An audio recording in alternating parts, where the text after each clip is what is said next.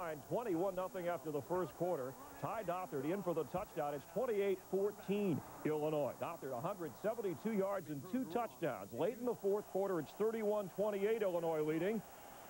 But Kerry Collins hits Freddie Scott for 16 and a first down. Collins 7 of 7 on Penn State's final drive. They have a first and goal at the Illinois 2, and Brian Milne, 57 seconds left, his third touchdown of the day, capping a 96-yard drive as Penn State rallies to win it. It was the Nittany Lions' biggest comeback win since Paterno became head coach in '66. Kajana Carter ran for 110. It's a 14-12 Husker lead in the fourth quarter, so they had a tight one until Brooke Barringer hit Abdul Muhammad for the touchdown, and Lawrence Phillips, his 11th straight game of rushing for 100 yards or more. He also had a couple of touchdowns as Nebraska pulls away. The Huskers clinch a share of the Big 8 championship, but still need to beat Oklahoma in Norman in 2 weeks to clinch that Orange Bowl berth.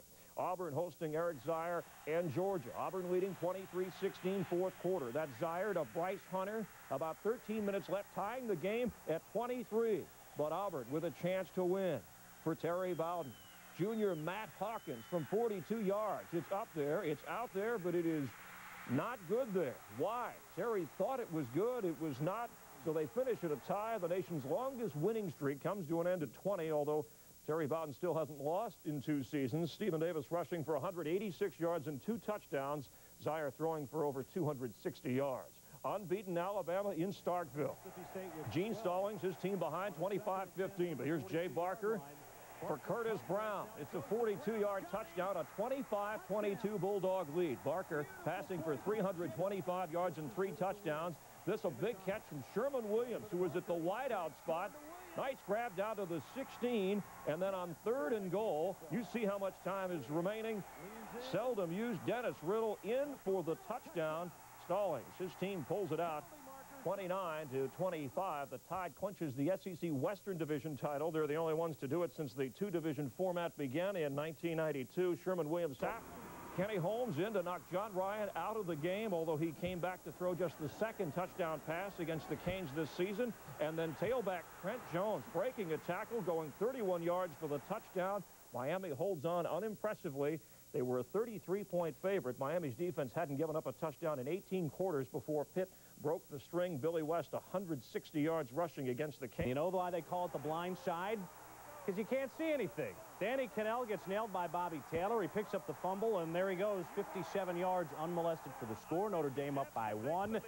On the ground, it was all Florida State. Rock Preston, straight out of the Flintstones with a name like Rock. 28 yards. You go, Rock. FSU leads by 6. Fourth quarter, it's tied. Warwick Dunn running left around the corner, and he's in for the score, 5 yards. Florida State wins it by 7. Warwick Dunn and Rock Preston combined for 328 yards on the ground. Notre Dame just 73 yards through the air. They dropped their 3rd game in 4 tries. USC keeping Rose Bowl hopes alive against Arizona. First half, Dan White. He's thinking deep, he's throwing deep. Richard Dice receiving deep, 37 yards in the score, 14-7 Zona. Rob Johnston brought SC back. He goes deep as well to Ed Hervey, 32 yards on that touchdown. And John Robinson, does he like the Gatorade? Oh, that's a scornful look from the coach. USC a winner by 17, keeping their Rose Bowl hopes alive. 25 of 35 passing for Rob Johnson, including 15 straight completions in the second half. The 2 teams combined for 35 points in the 3rd quarter alone. Other games, my cousin Vinny's favorite team, the Utes, taking on Air Force. Thanks for the laugh. Bo Morgan finding Jake Campbell on the 10-yard score. He gets in 1 of 3 for Campbell on the day. And look, they're tearing down the goalpost. Your tax dollars at work.